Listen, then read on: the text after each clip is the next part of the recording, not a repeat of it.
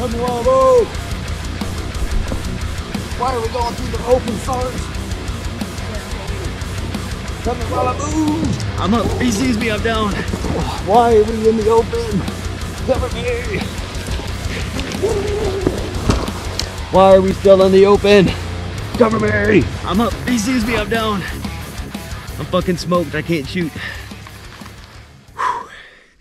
3 to 5 second rushes.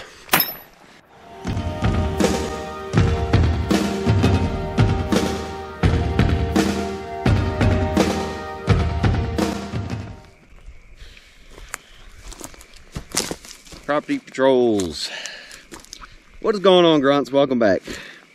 I want to talk about an interesting topic that keeps popping up every time somebody is showing off anything on the front of their body. But I generally don't entertain silliness. In this case, I want to make sure that some of the viewers out there who may be thinking about this and like, huh, you know what? Maybe that makes sense. You can't go to the prone with a chest rig on.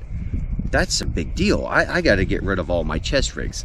So just for the people who haven't actually done movement to contact and done this before, we're going to go through it. We're going to talk about some things, some tactics, techniques, and procedures, and we're going to talk about some real world implementation. This is not to try to sell you on chest rigs and stuff. If you are comfortable with belts, you know, like the Alice belts, and you like having your stuff on your belt and to your side, great, man. Keep that up. Do what works for you. Besides my canteen sitting here, I've got maybe 2 inches sticking off of my body, okay?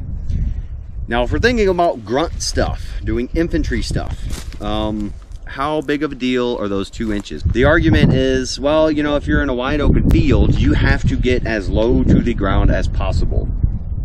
Okay, fine. If a grunt finds himself in an open field, we now call that a danger area. You know, we've got linear, circular, all this stuff. Anything that you got to get across quickly, okay? The enemy sees you now. And so for the last probably century, we've trained to get the hell out of the danger area. So if you go to the prone in a danger area, you didn't magically disappear. The bad guys saw your silhouette running. Now they see you down on the ground. So the number one principle is get the hell out of the open area. We do not run through open areas and then get down, all right? So if you happen to be patrolling through a wide open area, this goes into some of the grunt tactics. We try not to patrol through wide open areas, all right? Unless contact is like not expected at all and we're just going out there. So generally we try to box around them. It's a danger area. We try to go around them. If you absolutely have to go through that field, you're probably gonna do some bounding overwatch. You're probably gonna skirt it so you can jump into the wood line if you take fire. But let's say for the sake of argument, we're in a wedge formation, 4 dudes on a team, and we're crossing an open field. And all of a sudden you take fire. Yeah, you're most likely gonna jump to the prone to return some fire and kind of regroup so the team leader can tell the guys which way you're going. And yeah, I could see, you know, when rounds are snapping overhead, you know, and you're in the wide open, that sucks. But this is kind of similar to an ambush. That means you're not going to be in the prone in that open field for a very long time. If you do, you're dead either way. Those 2 inches aren't going to save you. So that's the grunt tactics. Get the hell out of the open field, all right? We're not trying to lay down and hug the earth so we don't get shot. I mean, people are thinking about World War I days. Some people are thinking about Ukraine days, okay? Well, typically those guys aren't going in the prone into the open field. They are crossing those open farmlands to get the hell out of there, okay? If they go to the prone, it's for a very short time, and then they're up and moving again. And guess what? In Ukraine, they're wearing all kinds of friggin' battle gear, vests and everything, okay? But let me just run through it real quick and show you guys what it looks like. All right, terrain dictates our movement, okay? So does the situation. Let's say we made a bad call and just decided to cross an open field, or the terrain decided that and we had no choice. Okay, so we're walking, we take contact. If there is any kind of cover or concealment around me, anywhere close to me, and the enemy is not shooting at me from that position, I'm not going to the prone, and most grunts don't train that way. We are returning fire while running out of the freaking open field, okay? That's the first option, because I do have a tree right here, and as we know, a good grunt while he's moving is always considering his next point of cover or concealment. But let's say that's out, we're in a wide open field, all right? So we're taking fire, we're returning fire, going to the prone. It's an ambush, so I might possibly be throwing rounds downrange, or I might be trying to get actual accurate shots. Look where my body is. Look where my weapon is. Am I hugging the ground, or am I up off the ground, prone unsupported position? Well, it looks like it doesn't matter how far my gear is sticking out because my body is propped up anyway. But let's keep going with the argument. Let's say, for their sake, instead of running out of the field and trying to save your life, you want to hug the ground, okay? Well, I'm hugging the ground. I've just got my magazines in the way and a little bit of material. So we've got about 1.5 inches material, but I can still get my face down. All right, if I'm wearing a Kevlar, this is protected. So if we're laying like this, my weapon is down. All right, so what the hell is this gonna do for my team? And why am I staying this way? I have been in contact with pretty accurate fire caught in the open. It did happen to us a lot in the farmlands of Ramadi. And guys, the first thing we tried to do was get the hell out of that open field. Oftentimes, because there was shit everywhere, a lot of guys just went to their knee and shot. Some of us went to the prone and fired. But the main goal, the number one priority, was to get the hell out of that open field. If somebody is doing this, they are not shooting, their gun is down, they are a liability to the team. I cannot give them commands because gunfire is loud. So I can't even give them visual commands and tell them what to do because they're not looking. They're going like this, okay? So if we start to war game this and red hat it, which is what we should do, it's a legit concern, but it's kind of a ridiculous one because you should have so many other priorities besides how close you can get to the ground. And the main priority before any of this comes from your land navigation skills. Why are you not using OACOC or OCOC, the new thing? Observation, avenues of approach, key terrain, cover and concealment. That's your number one consideration when you're moving through terrain. Why are you in an open field to begin with? If you're assaulting an objective that you have to get to and you cannot go around the field, well, the infantry and all combat arms, we treat it like a danger area. You get the hell out of the danger area.